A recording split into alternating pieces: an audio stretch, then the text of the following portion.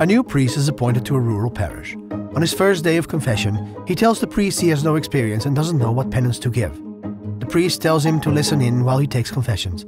The first penitent says she cheated on her husband 3 times, and the priest tells her to say 5 Hail Marys and put 10 euros in the church's donation box. The second penitent also cheated on her husband 3 times and gets the same penance. The priest then tells the new priest to take his place. The next penitent says she cheated on her husband twice, and the priest tells her, "You can do it again, because today it's 3 times for 10 euros."